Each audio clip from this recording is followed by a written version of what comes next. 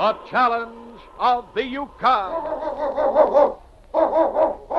It's Yukon King, swiftest and strongest lead dog of the Northwest, blazing the trail for Sergeant Preston of the Northwest Mounted Police in his relentless pursuit of lawbreakers. On King! On, you huskies! Gold discovered in the Yukon. A stampede to the Klondike in the wild race for riches. Back to the days of the gold rush, with Sergeant Preston and his wonder dog, Yukon King, as they meet the challenge of the Yukon.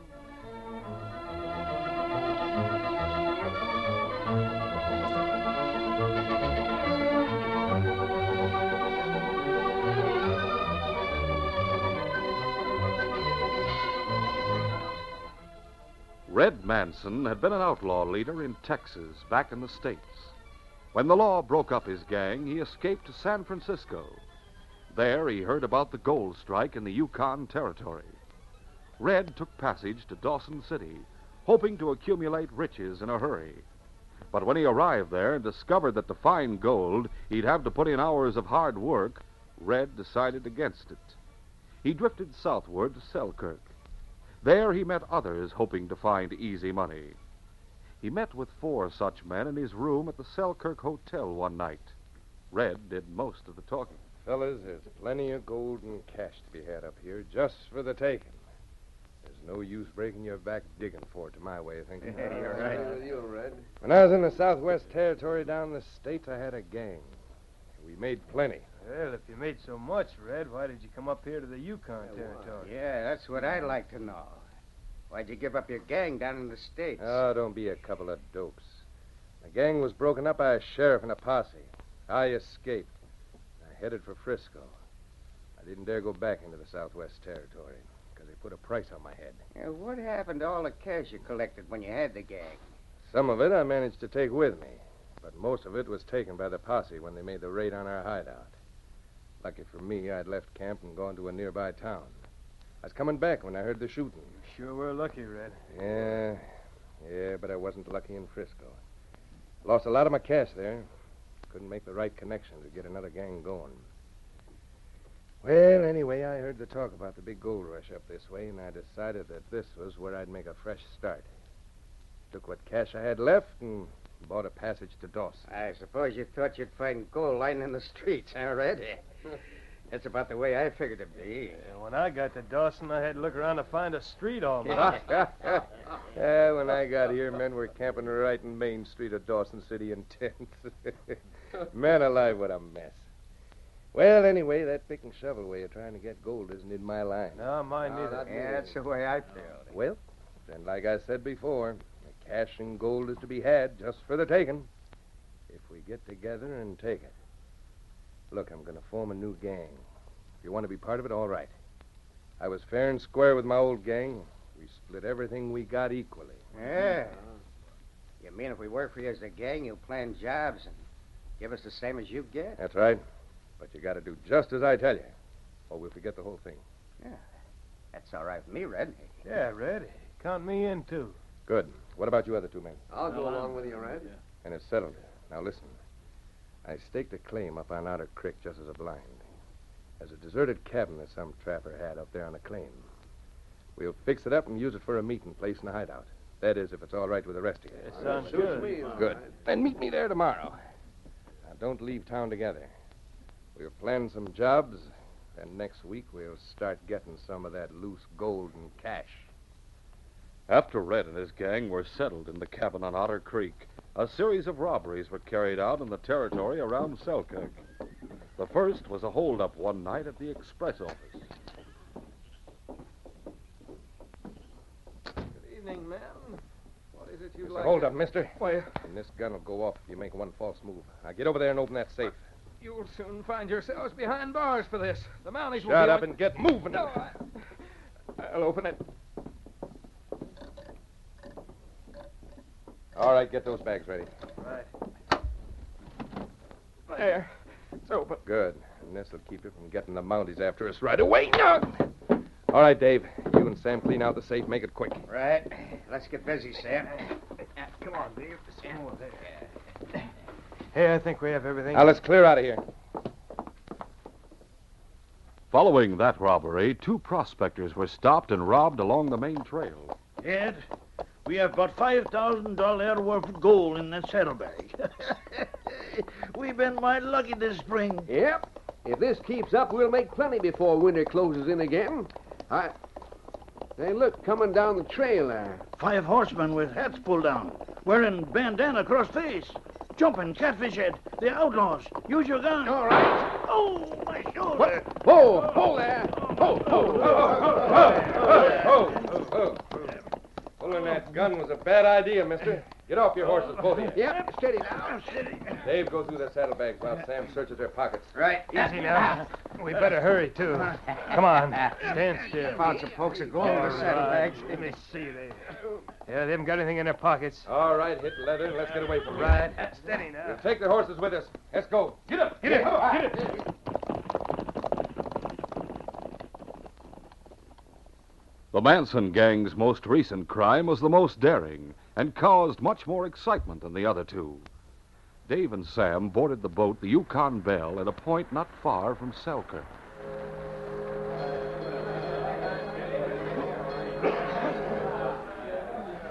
All right, lower the gangplank. Come on, boys. The boat docked at the Selkirk Wharf about sundown. Red and the other 2 men waited in the shadows on the dock, with the horses nearby. After the crowd had left the boat, Dave signaled to Red and his 2 companions, who, carrying carpet bags, went up the gangplank. No one questioned them, and a few minutes later they stood talking to Dave and Sam in the deserted main lounge of the boat. What's the layout, Dave? Well, the captain and first mate went to the cabin. Purser and second mate are in the purser's office, putting new paper money into a bag to take to the bank. Sam, you stand guard outside the captain's cabin. The rest of us will go get that dough. Come on. Cautiously, they made their way to the purser's office. Then Red flung open the unlocked door suddenly. Reach, both of you. What? It's a holdup. They'll not get this cash. You shot him. Yeah, and we'll shoot you, too, if you try anything. Well, I see the cash is all in that black bag, huh? I'll take it. I don't need this carpet bag. All right, boys, I got the cash. Let's tie the purser and gag him. We lock the door on the way out and take the key. I'll tie him. No, you won't. Everybody will think the purser and mate went ashore for a while. We'll have time for a getaway. You'll not get away with this. I think you killed the mate. You'll be hunted for murder. Shut up. Gag him, Dave. Right. Now he's all set. Good. Now, let's go. Saunter down the gangplank 1 or 2 at a time. Come on. It was several hours later when the constable was called to the boat. He stood in the purser's office with the captain, a man from the bank, and the purser.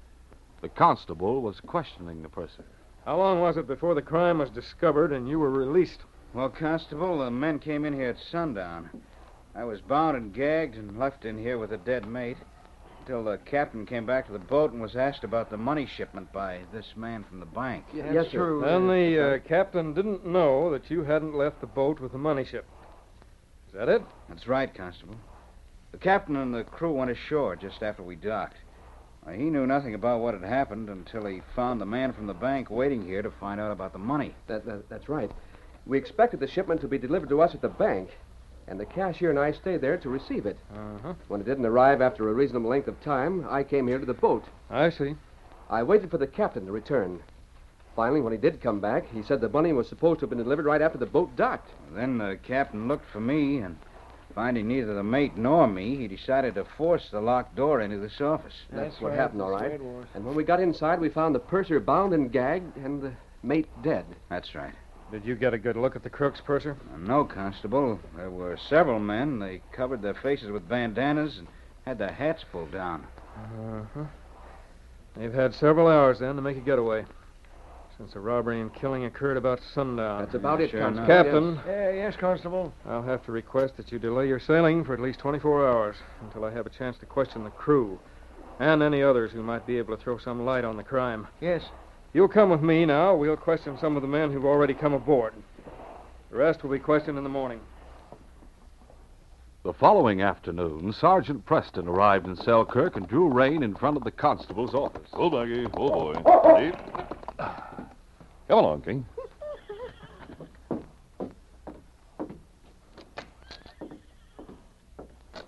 Sergeant Preston, I'm sure glad to see you. Hello, Constable. And King, glad to see you too, fella. I didn't expect you down this way, Sergeant. That is, not so soon. I knew you were on patrol duty. There wasn't anything to keep me elsewhere, Constable. King and I have been making good time. That's a piece of luck for me, Sergeant. Sit down, won't you? Oh, thanks. You look worried. Anything wrong? Plenty. 3 robberies within a week.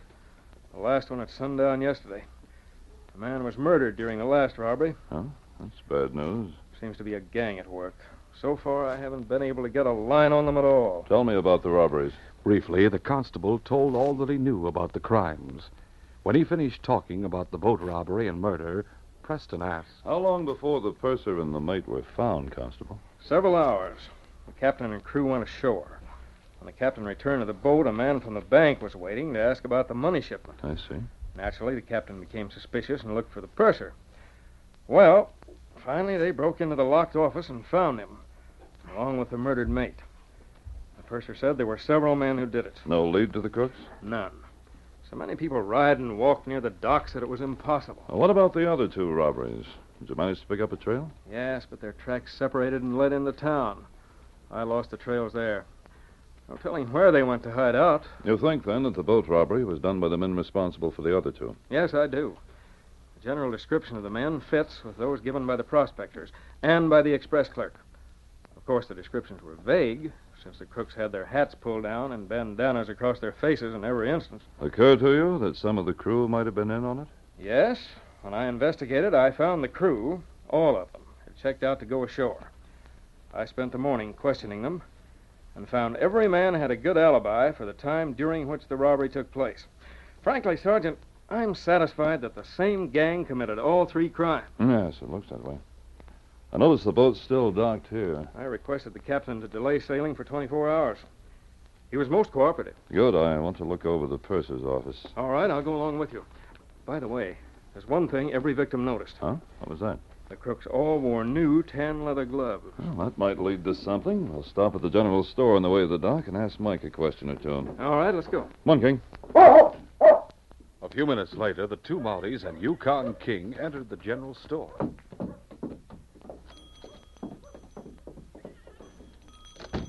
Well, look who's here.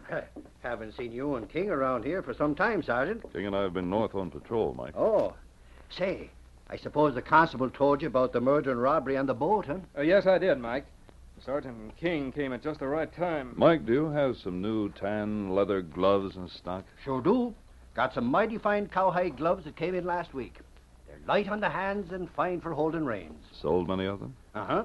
Sold about 2 dozen within 2 days after they came in, maybe more. Oh. Well, that broadens the field to 24 men, Constable. Yes. They'll have to forget about the gloves. Sure, and just what does that mean, Sergeant? The members of the outlaw gang wore new tan leather gloves, Mike, and they must have bought them here. Oh, great saints. You mean them killers were actually here in my store, then? Yes, that's the way it looks. Oh, glory be. I might have been killed, no less. Sure, and every time I see anyone coming in wearing them gloves, I'll shiver in me boots like as not. Don't worry, Mike. I've an idea the killers are not likely to stay around town this time. They'll know they're wanted for murder. Let's go to the boat now, Constable. See you again, Mike. So long, Mike. Goodbye. Goodbye. Sergeant Preston and the constable left the store and went to the boat. After interviewing the captain and purser, they went to look over the purser's office. Come right in, sir. Thanks. One, King. Every time I come in here, I get the shakes since that holdup. I understand how you feel. I suppose people have been coming in and out of here continually since the killing. Well, no one's allowed in here ordinarily. But crew members removed the body of the mate. Some of the other members of the crew came in to look around out of curiosity. I see. The constable told me you'd been gagged. What happened to the handkerchief they used? I have it. It was my own. One of the crooks took it from my pocket. Oh, I was hoping he used his own. What difference would that have made, Sergeant? King could have taken the scent from it. Oh, yes, I forgot about that. Too bad it didn't belong to one of the crooks, then. Without something personal, it would carry the scent of one of them. King has nothing to go on. Too many others have confused the scents they left. What's our next move, Sergeant? I'll go back to the office, try to figure something out. Oh, incidentally, Purser, if you think of anything unusual about those men, let us know right away. Of course, sir. I can't forget that they killed the first mate and got away with $20,000 in new bills that I was responsible for. We'll do everything in our power to find them and get that money back. They'll hang for killing the mate. Let's go, Constable. All right. Come on, boy. Let's go. That afternoon, in the cabin on Otter Creek, Red, Dave, and the two other outlaws waited for Sam, who had gone into town. When Sam finally returned, they were interested to learn what he'd found out. How they taking it in town, Sam? I bet we caused a big commotion. Yeah, we sure did, Red. By the way, that first mate was killed when you shot him, Red. Killed? Hey, that means we'll be hunted for murder. Yeah, Dave's right. All right, what of it? They got no way to connect us with that killing. In the meantime, we got $20,000 in cash. That's $4,000 apiece when we split it. Sure. But I still think you shouldn't have been so hasty with that gun. Listen, you dope. Did you want me to take his bullet?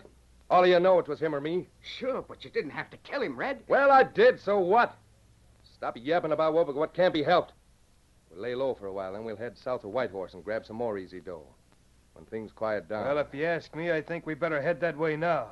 I saw Sergeant Preston riding into town a while ago. Holy mackerel. He's one hombre we have reason to worry about. Yeah, I heard about Preston when I was in Dawson City. In fact, I saw him a few times there. They say he doesn't give up easy, especially on a murder case. He had a big dog with him. I've heard plenty about that mutt. Yeah. That dog has a way of picking up a trail even when it's covered with snow. Maybe, but I'm not stupid, Dave. I know that mutt has to have something to go on. He has to be familiar with the scent before he can follow it. Yeah, I know that. Well, how's he going to pick up our scent out of all the others on the boat? Tell me that. You got something Yeah, there. they'll never figure that. Lots of people walk the docks and plenty ride around town on horseback. I say stop worrying. Forget the money and the dog. We got enough grub for a week here. By that time, Preston will be gone. I'll make some coffee and we'll start a game of cards. That's a good idea, Red. After they returned to the constable's office, Sergeant Preston and the constable talked over the situation. Sergeant, it looks to me as if we're stumped. Those killers have made a clean getaway. I admit we have nothing to go on right now, Constable, but I'll not admit that they haven't made a slip somewhere. Crooks always do. And that's why, sooner or later, the law catches up with them. But that gang seems to have a very clever leader. I don't believe there's any such a thing as a really clever crook, Constable. If a man's clever enough, he's able to get along much better going straight. Well, I wish I could see some hope of catching that gang. Oh, here's the purser from the boat. Sergeant, I brought this carpetbag over. I found it under the desk in my office on the boat. I noticed it in your office. Isn't it yours, purser? No, sir. The crook who shot the mate tossed it under my desk when he picked up the money bag. I noticed, too, the others were carrying carpetbags, too. Oh, must have carried them when they came aboard to avoid suspicion. Constable, maybe this is the slip that crooks usually make. I'll open the bag. I looked inside, sir. The bag's empty. Something in one of the little side pockets. Here it is. Nothing but an old sock. This old sock may turn into a noose for the man who carried this bag and for his companions. Sergeant, you mean that sock will give you something to go on? Decidedly. King will get the man's scent from this. But so many other people have been around that office and In boats. spite of that, King will be able to pick up this man's scent. Let's get back to the boat. Come on, King. Leaving the purser to follow on foot, Sergeant Preston and the constable mounted their horses and rode to the dock. They went aboard the Yukon Belle and entered the purser's office with a key which the purser had given to them. This I must see. King won't let us down, will you, fella? Taking the sock which had been found in Red Manson's carpet bag, Sergeant Preston held it out to the intelligent dog King and spoke. Find him, King. Fine boy. King stood a moment catching the scent, and then he sniffed about the cabin and finally raised his head to signal his master that he had found it. King's picked up the scent. All right, boy. Follow the trail. Find him. Come on, Constable. If I'm not mistaken, another crook's going to find out that crime does not pay. The two Mounties followed King down the gangplank and into the shadows of a nearby shed, where Red and the others had left their horses. Hoof marks. Here's where they mounted and headed back into town. Yes, but will King be able to follow the scent through town? So many have ridden the streets since. It's been proven that a well-trained dog with a keen sense of smell is able to pick up the scent even under those circumstances, Constable. We'll get our horses and come back here, and then we'll get on the trail of that gang. Wait here, King. As the two Mounties followed King through town, their progress was slow because of the maze of scents from which the dog had to pick up the one he was trailing. Finally, at the edge of town, King stopped and barked excitedly. Good, Lucky. Well, Constable, King's trying to tell us the scent is stronger here. But I see the hoof marks of only one horse. I know. The cook's probably scattered and left town separately. I'm sure this trail will lead us to the others. All right, King, find him. Get going, boy. Get up, Lucky. Get up. For a while, King led the two Mounties along the main north trail. And then he followed a trail which branched off to the left. As they rode, Preston said, This branch trail goes along Otter Creek. Know anyone prospecting up this way, Constable? No, I don't, Sergeant. Matter of fact, I thought the few claims up here had been abandoned long ago. Oh, that makes sense. The cooks could use one of those abandoned cabins as a hideout. That's right. We'll have to move carefully. From what we've learned, there are 4 or 5 in that gang, and they're killers. We're going against big odds, Sergeant. 2 against 5. 3 against 5, Constable. Don't forget King. If we're able to catch them by surprise, we ought to be able to handle things. I'm willing to try, since you are. Good. When we sight the first cabin, we'll stop. Get up, Lucky. Get up. Come on now. Before long, King left the branch trail and turned along a path which went over a low hill. Preston called the dog as the two Mounties halted. Good, Lucky. Who? King, come here, boy. Constable, if I remember correctly, there's a deserted trapper's cabin on the other side of that hill near the creek. That's right, there is, Sergeant. That may be where the crooks are hiding out. Yes, that's what I think. The pines and the brush grow quite close to that cabin from the sides and back, unless somebody's cleared the land since I saw it. It's still the same. I stopped there when I made my rounds this spring. That's a break for us. We'll leave our horses ground hitched right here. Steady. Steady. Then what? We'll circle around and come up to the cabin through the woods on either side. I'll take King with me. Seems to me there's only one window to that cabin. That's right, there is. It's on the left side. That's the side King and I'll cover then. Let's go and be careful. I'll be careful. Come along, King. Be quiet, boy. Cautiously, the two Mounties approached the cabin from either side. Sergeant Preston and King made their way unnoticed to the cabin, where the Mountie crouched under the window with drawn gun. One of the small squares of glass was missing, and he was able to hear the crooks talking inside. Sergeant Preston waited, listening intently. Your place, Sam. Looks like you got me, Red.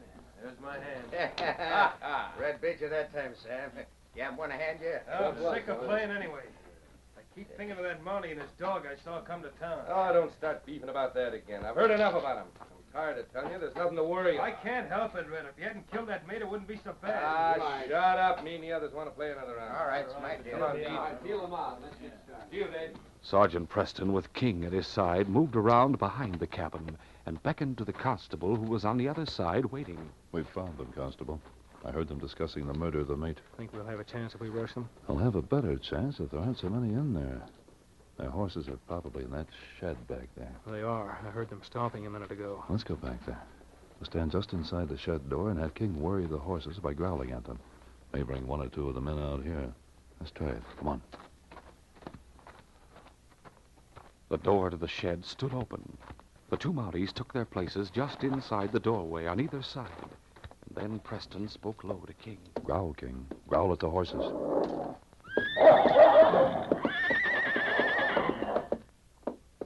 Inside the cabin, Red was about to deal the cards when he stopped and listened. Hey, something's bothering the horses out in this shed. They're setting up a rumpus. Yeah, I hear. Sam, you're not playing this round. Go on out, see what's bothering them. Better take your gun along. Might be a bear or something. All right, Red. It'll give me something to do. Yeah, all right. Go ahead, Peter. With gun in hand, the outlaw Sam walked back toward the shed. As he approached the open doorway, he stopped a moment, listening. Doggone horses get jittery at nothing at all. Easy there, easy now. Easy's right. There's one accounted for, Constable. I'll tie him and get him out of sight, and let's see if someone comes looking for him. Let's get busy. Right. 10 minutes passed while the outlaws in the cabin gave their attention to the card game. And then Dave suddenly asked. Hey, where's Sam? I wonder what's keeping him. Yeah, everything seems to be quiet out back now. Yeah, it does, all right. Red, I was thinking, Thinking what? well, Sam's been worrying a lot this afternoon. You think he grabbed his horse and lit out without letting us know? Say, maybe he did at that. It'd be just like him. He wouldn't be that big a fool. He's got $4,000 coming to him from that bank money. Why don't you go out and see where he is, Dave? I'll go. I don't want to play this time anyway. In the shed, Preston and the constable waited patiently. Finally, they heard footsteps approaching outside. Hey, Sam, where are Quickly, Sergeant Preston held his hand over his mouth and in a changed, muffled voice answered, In here! Help! What's happened, Sam? Did one of the horses kick you? Sam! Quiet, you. Oh! 2 down, Constable. But that's enough of this game. When 2 don't come back, the others will suspect something. Let's tie him and gag him as we did Sam, and we'll surprise the other 3. Right, Sergeant. It took only a few minutes to tie and gag the second outlaw. And then the 2 Mounties and King headed for the cabin. Inside, Red and the other 2 stopped playing as Red said, Now, where's Fred? He and Sam ought to be back here. Oh, let's all go out and see what's going on. Hold it! Wait! Hey, look, Preston! The constable's behind him. As the 3 outlaws went for their guns, Sergeant Preston and the constable fired simultaneously. The 3rd outlaw, Lou, was momentarily prevented from shooting when Red reeled and fell in front of him. Hey, look out! Lou, seeing that his 2 companions were wounded, dropped his gun. Wait, don't shoot. I dropped my gun. Well, we got them all, Sergeant. That's right, Constable. We'll fix their wounds before we take them back to town. Take it easy. As Sergeant Preston holstered his gun and prepared to attend to the wounded outlaw Dave, the great dog Yukon King saw Red, who had fallen to the floor with a leg wound, slyly pick up his gun. The outlaw leader leaned on his elbow and, without being noticed, raised his gun to aim at Preston. At that instant, the intelligent dog went into action. King sprang forward, grabbing Red's gun arm. No! Get him! That dog! Take him off! Take him off! On, King, come, boy. No! Good for you, fella. That was close. Well, Constable, this time we have them all. All right, you men. You're all under arrest in the name of the Crown for murder. Oh, no. Red's the one who killed the mate. I never killed anyone. You'll all hang. We'll bind your wounds, then get you to jail as soon as possible. Your 3rd strike, robbing the boat, will be your last. This case is closed.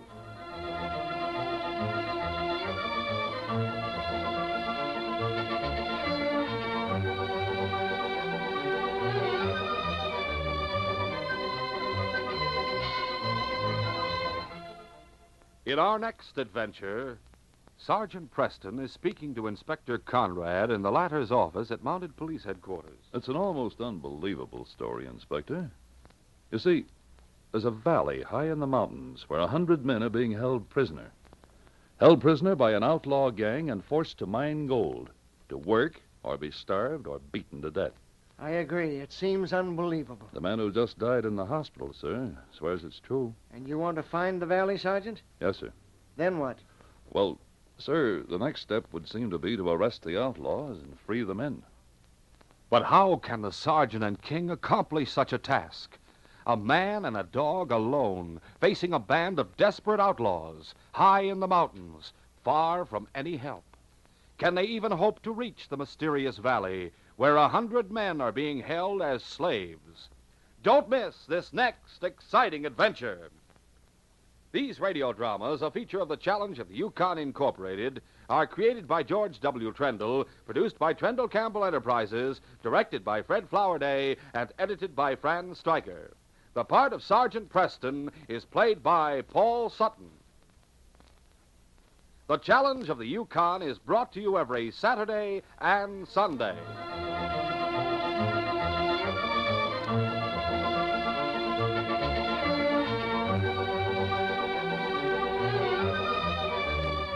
This is J. Michael wishing you goodbye and good luck until our next adventure. This is the Mutual Broadcasting System.